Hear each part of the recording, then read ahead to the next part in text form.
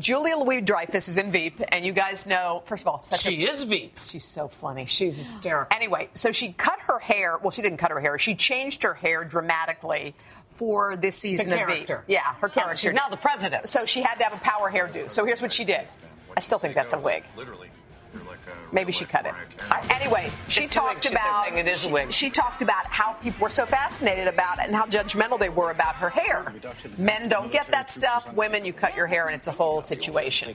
And I think it's cute. I think she looks adorable. I think there's Gary Cole. Wasn't he fun yesterday? So funny yesterday. But I do think there is a deal with women and their hair.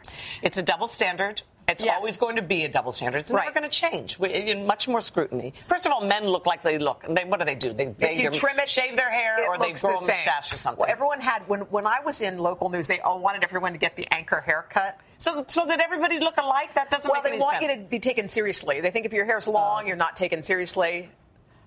There is Hoda. Yes. That is what they wanted?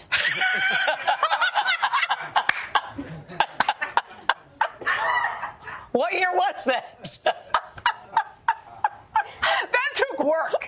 That took a lot of work. That looked like the old Oprah hair. It does look like old Oprah hair. Used to have that hair? Yes. And boy, that was a great hair day. I was like, it's working. It feels good. Yeah, no, put it back up again, please, Jimmy. Look at the way your coworker's looking at you. Is that your lid?